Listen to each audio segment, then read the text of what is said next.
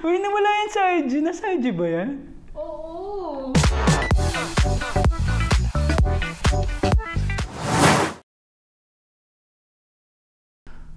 Feel ko yan yung last ko na performance sa All Out Sundays nung naging part ako ng Kingdom. So yun yung naalala ko na last tap ako sa All Out Sundays. Sana very soon again makabalik.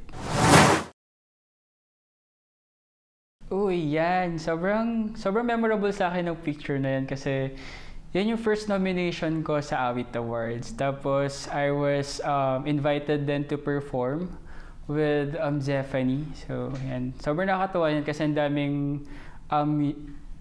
daming artists like singers, composers na nagsama-sama sa isang awards night, and I'm happy to be performing in front of them. Yeah. Parang yun yung time na bago ko i-release yung Inoue eh. And yan yung celebration namin ng Christmas.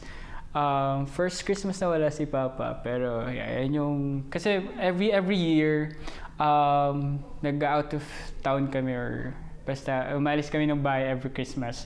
So yun yung celebration namin ng Christmas ng family.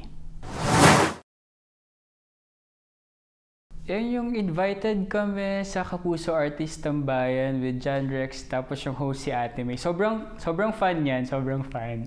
Na nagkatumbahan pa kami ni Ate May. Yan, that was in Tokyo, Japan.